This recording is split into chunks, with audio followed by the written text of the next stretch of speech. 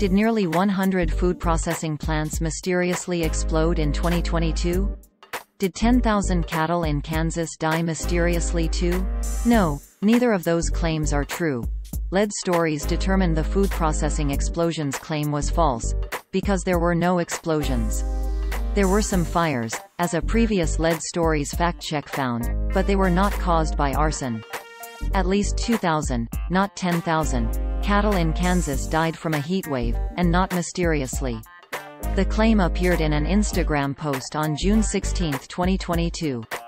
It reads, quote, 10,000 cattle died, mysteriously, in Kansas as of yesterday. Nearly 100 food processing plants, mysteriously, exploded so far in 2022. It's not a mystery, it's intentional, end quote. This is what the Instagram post looked like at the time of writing. Source: Instagram screenshot taken on Friday, June 17, 15 hours 59 minutes and 34 seconds 2022 UTC, in an April 26, 2022. Fact check.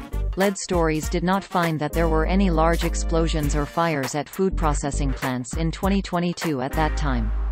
Some of the fires that the Post claimed started because of the Ukraine-Russia war actually occurred before the war. There were also a number of incidents that were misleading, such as a plane crash on a parking lot. In a June 8, 2022, fact check, Lead Stories established that there was no evidence that a fire at an egg farm in Minnesota was intentional. The Minnesota State Fire Marshal finished their investigation of the event without establishing a cause.